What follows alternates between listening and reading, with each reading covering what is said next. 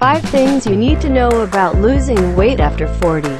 Wondering why the same tried and true tricks you used to lose weight back in your teens and 20s no longer work after 40? From a biological point of view, the answer is pretty simple. Why is this? Our body composition, dietary needs, and hormones all shift, beginning for some as early as the mid-30s. In order to maintain a healthy weight, certain lifestyle habits must be developed to counteract those changes. Here are 5 things you need to know about losing weight after 40.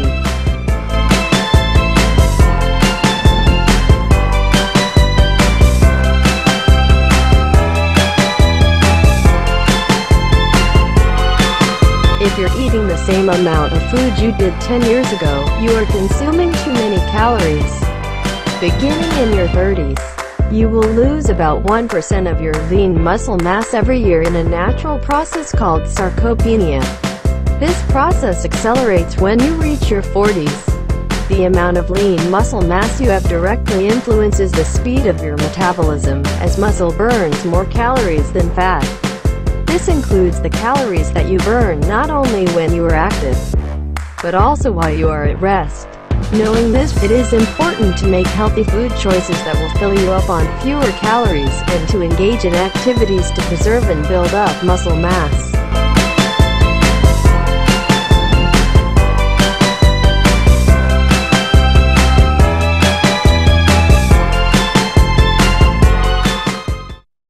Many of my patients who have trouble losing weight describe a fitness routine that emphasizes running, biking, and aerobic training. While cardiovascular exercises are an important part of an active and healthy lifestyle, they do little to build up your lean muscle mass. Cardio exercises are excellent choices for heart health, fighting fatigue, reducing stress, and promoting better sleep. But cardio exercises burn not only fat but muscle as well, further compromising the metabolism.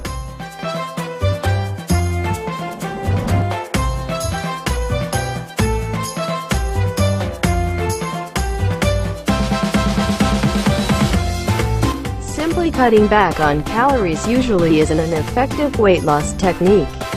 We need to not only cut back on calories, but also to make sure we are choosing the right types of calories. Lean protein sources such as fish, lean meats, eggs, and tofu feed and preserve our muscle mass, keep us feeling full longer than other foods, and keep the blood sugar steady, preventing the energy spikes and lows that can lead to overeating. Build your meals around protein sources, and include a variety of fresh produce and small amounts of whole grains so that meals are balanced and healthy. Cut back on or eliminate empty calories that do not provide your body with nourishment but do contribute to weight gain, such as white bread, white pasta, and added sugars.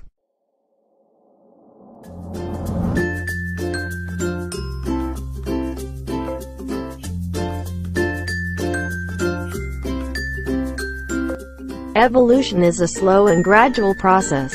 Since the typical modern diet does not resemble the diet humans have followed for the majority of history, our metabolisms are designed to work best on a feast or famine schedule.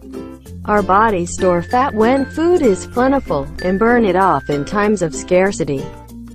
Since most Americans do not experience periods of fasting, we retain that body fat and gain weight.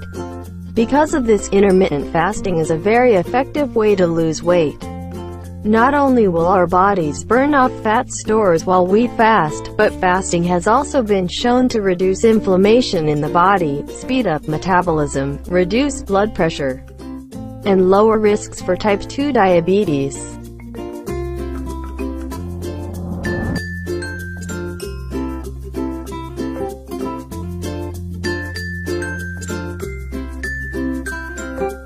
Every process our bodies perform relies on adequate sleep. Our muscles are repaired while we sleep, and our hunger and satiety hormones also come into balance as we snooze.